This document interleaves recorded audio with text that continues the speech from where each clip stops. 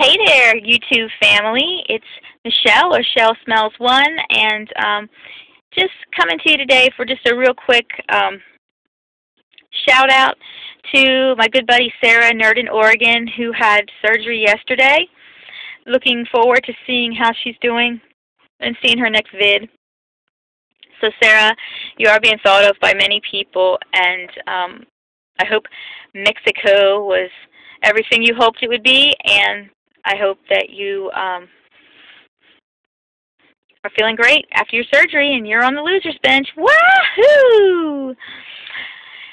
And I also want to talk to buffyroux, who has been making a couple videos. She's actually getting ready to do her Roux and Y gastric bypass on the 25th, which is also my 9-month surgiversary, the 25th. So my RNY sister, listen here. You want to know about whether or not you should cheat based on whether other people have cheated. Yeah, I did cheat on my pre-surgery diet, but I only cheated once. I went to Cracker Barrel and I had steak and salad. So, but I didn't drink any sodas, I didn't do any sweets, I didn't do nothing like that. Once I got off the soda, I stayed off the soda because reintroducing that caffeine to your system is it's just toxic. So basically, yeah, I cheated at Cracker Barrel with a steak and a salad, and that was 1 week before surgery. And the last week before surgery, I was golden. I really can't express, you might as well start it. You might as well do it the right way. And I know you've been on liquid diets several times now because they didn't get your surgery right, and that's BS. But hopefully that won't be the case anymore. And hopefully on the 25th you'll be on the loser's bench. Woohoo! I love seeing my RNY peeps. There's so many sleevers, which, it doesn't really make a difference. We're all weight loss surgery pals, and we all go through the same trials and tribulations with, minor differences.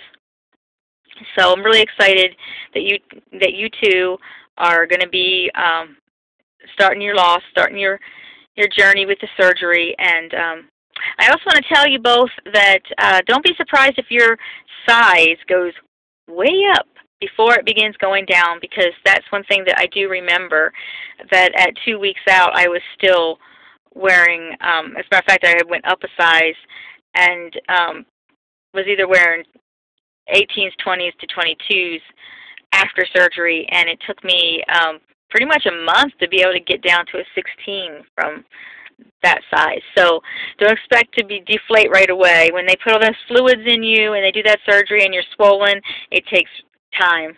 So be prepared for that. Oh, I don't know what's going on with me, hiccuping and whatever today. I was really sick night before last, and I've been very sensitive. My stomach has been very sensitive.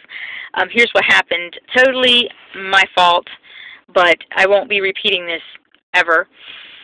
My daughter works at a Chinese restaurant, and I had her get me some of those teriyaki pieces of chicken that come on a stick. I call them rat on a peg. Rat on a peg. So I had her get me a couple of those, and she came home from work, and it was like 11 o'clock at night, and I had been in bed for a while. And I never eat at night, past 7:30. But I was hungry. I don't know. I was just really hungry. And she said, "I'm here, and I have these things. They're still warm if you want them, if you're still awake." So I got up and I ate some of the chicken. I'm talking like, minuscule amount, but I guess I didn't chew it up properly or something. They're kind of tough. So I ate it. I was excruciatingly full, but I went ahead and laid right back down right away. Bad mistake. Wake up 4 hours later, I'm drooling, I'm foaming, I'm trying, I'm so sick. My mouth and my breath is horrendous. I mean, it was just disgusting. And I get up and I just start puking up huge chunks of this chicken. And I don't mean to gross anybody way out, but this chicken had sat in my stomach for 4 hours at 98 degrees plus, okay? It was rancid. Rancid meat, and I kept sticking it until it all came up. It was painful. It was disgusting, and my stomach still is not over that. Yesterday was not a very good eating day for me, and I actually went to the movies, and it kind of sucked because like 3/4 the way through the movie I realized I needed food and I hadn't brought anything with me, and I began to get very dizzy and headachy, so never again will I go anywhere without some form of food in my purse.